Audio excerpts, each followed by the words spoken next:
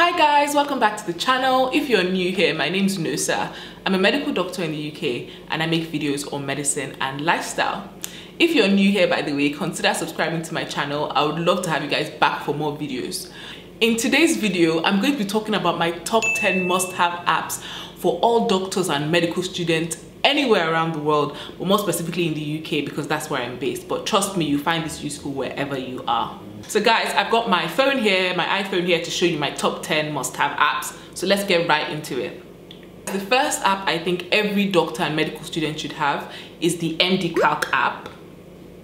And basically, you use this app to calculate certain scores to aid the clinical decision. So, for example, I tend to use the well score a lot to rule out a DVT or PE. Notice I said rule out because obviously this well score is actually designed to rule out and not to confirm a PE. I use the well score a lot here, which you can see. Malignancy is a risk factor, active cancer. If you've been bedridden, again, you score higher. So these are pretty common sense questions. But obviously, when you're at work, it helps to just document that you've calculated the score and you've thought about it.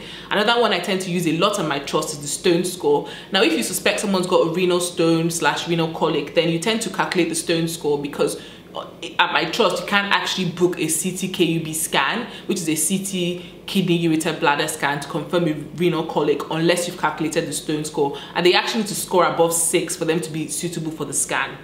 So as you can see here, you've got the sex, the duration of pain, race, nausea, vomiting, hematuria, and all of that. Another one I tend to use the Ottawa score, which is helpful for ruling out a subarachnoid hemorrhage. So yeah. There are loads of other scores on here, but those are my favorites. My second must-have app for all doctors and medical students is the Talkspace app. Now, if you don't know about the Talkspace app, it's basically an app that you can go and look for how to treat, manage, and confirm an overdose of a certain medication. So, for example, we tend to get a lot of paracetamol overdoses in the emergency department where I work. And despite seeing paracetamol overdoses so many times, I still need to go and refer to these guidelines because, it really depends on how many hours ago the person took the tablets, and that kind of determines on what exactly you should do. So I always go and double check. So for example, let's put in paracetamol here. You can see here that it tells you how to manage it, and you can see that the management is different if the overdose was taken less than 8 hours ago, or if it was taken 8 to 24 hours ago, or if it was taken 24 hours ingestion. So you kind of click on the relevant one. So let's say it was 8 hours ago. You it tells you exactly what to do and what to expect, how to manage it depending on whether it's a neonate or not, what bloods to take. This graph you can see here is extremely helpful because basically you confirm with the patient how many hours they took the tablet and then look at the x-axis and then trace it up to the y-axis, and that kind of tells you what level you should be if you've taken too much. And if you're below that treatment line, then you're fine. With paracetamol as well, it lets you know that you should not be testing paracetamol levels until at least 4 hours after ingestion. So some people will come in 2 hours after taking 24 tablets of paracetamol, but you should not be taking their blood until after 4 hours because the paracetamol levels are not going to be high enough to actually indicate whether they need treatment or not. The third app I think every doctor and medical student should have is the Induction app. This is such a useful app because it contains all the numbers of all the people you need to contact, which is so helpful because sometimes if you're stuck somewhere on a night shift, something, and you need to get a number ASAP, you might have to spend ages trying to log onto a computer, trying to get onto the internet, to the telephone directory.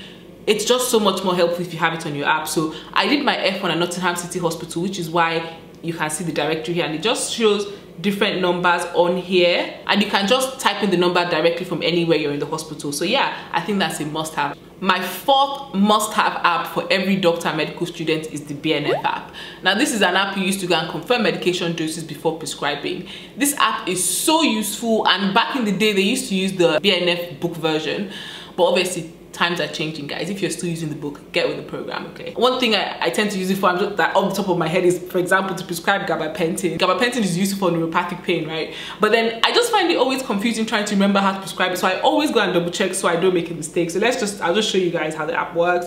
Go there, gabapentin, straightforward, indications and dose, and then it just lets you know what at the top, what you're treating, what you're using to treat. You can use it to treat seizures, but let's say I was using it for nerve pain, peripheral neuropathic pain, which is nerve pain. And can you see it says initially 300 milligrams on day 1, and then 300 milligrams twice on day 2, and 300 milligrams 3 times a day on day 3. So as you can see, it's not exactly the most straightforward medication to prescribe, so I always go and refer to my BN. The 5th app I think every doctor and medical student should have is the Microguide app. Now this is an app that is very useful for prescribing antibiotics because they actually arrange the antibiotics on a trust by trust basis. I don't know if you guys know, but in the UK, every area has a different set of antibiotics they like to give for certain conditions.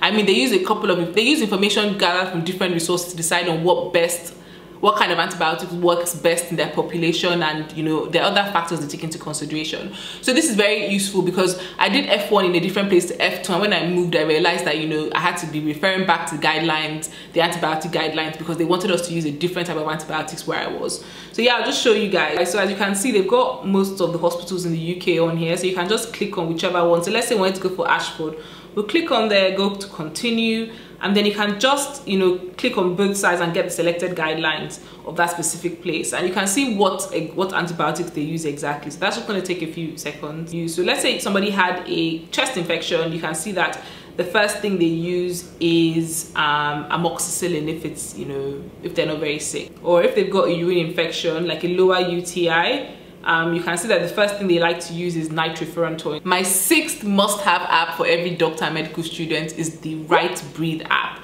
Now this app is very, very helpful. I mean, if you've worked a resp job, you know what it's like when patients come to you, they haven't brought their medications in with them, they're quite sick, and they're like, oh, I use this pink inhaler with like the orange bit at the top, you know, and you're just like, what? Like, I don't even know what that is, and you can't find anything on the system. This app might be helpful because you can just go on there, click on the Right Breathe app, and what I tend to do is I show the patient, I'm like, oh, so did you mean this one, like this gray one with the pink top, or you know, it's very, very helpful for that reason. My 7th must-have app for all doctors and medical students is the Medscape app. I think it's actually a US-based app, and it's very, very helpful when I can't find, you know, helpful information like the NICE website or my hospital guidelines.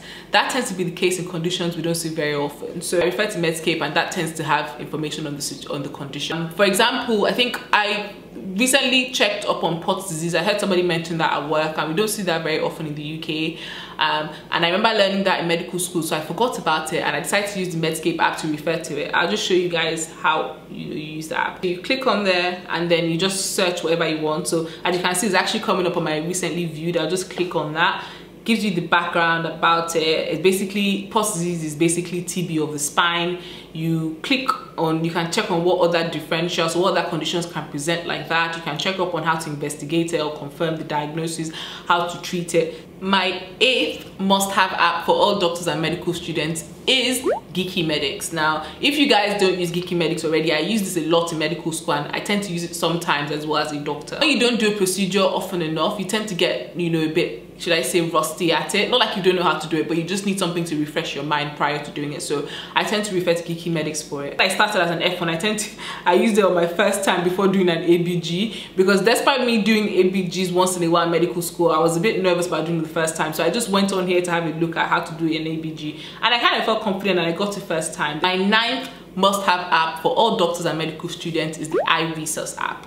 Now this app, I'll show you guys, if you're in the UK and you're a doctor, you would need to do ALS at some point in your life within the first 2 years of working here. This app is very, very helpful for refreshing your memory on the ALS, and you know, with the ALS as well, you have an assessment component of it. So I actually used this to revise when I was preparing for the ALS. So you can go to the adult guidelines, let's say where to look at advanced life support. It just kind of lets you know what to do depending on the situation. So CPR 30-2 for adults. It lets you know what to do depending on what rhythm you see on the strip. So let's say somebody is in pulseless VT, you click on that, you know. So yeah, just tells you what exactly to do, and I find that very, very helpful too. So my final 10th must-have app, or should I say, sorry, website for every doctor in the UK is the General Medical Council. So you go on your Internet Explorer, and then you click on the GMC website, and it's kind of like a mobile, they've arranged a mobile page for you guys. and you can, you know, every doctor is going to use this at some point. You need to pay your yearly GMC fees. If you're going to do PLAB, you're going to get your PLAB results on here. Also, if you need to book your PLAB exam, you're going to do it on here. If you need to do your revalidation, which you need to do in the UK every couple of years, you're going to do it on here. And that thing is useful for is managing ethical scenarios. They've got a lot of learning resources on here, so that's also helpful, and I think you guys find it beneficial. I should probably use it more than I do. Anyway, this is a must-have website for this is a must-use, should I say, website for every doctor in the UK. So yeah guys, those are my top 10 must-have apps / one website for all doctors and possibly medical students in the UK. I hope you guys found it helpful. Let me know in the comments which apps you use the most, if you do, and let me know in the comments if you like this video. Please give it a thumbs up as well. It really helps me know what you guys enjoy, and if you haven't already, consider subscribing to my channel, guys. I would love to have you back for more videos. Thank you guys so much for watching, and see you in my next one. Bye.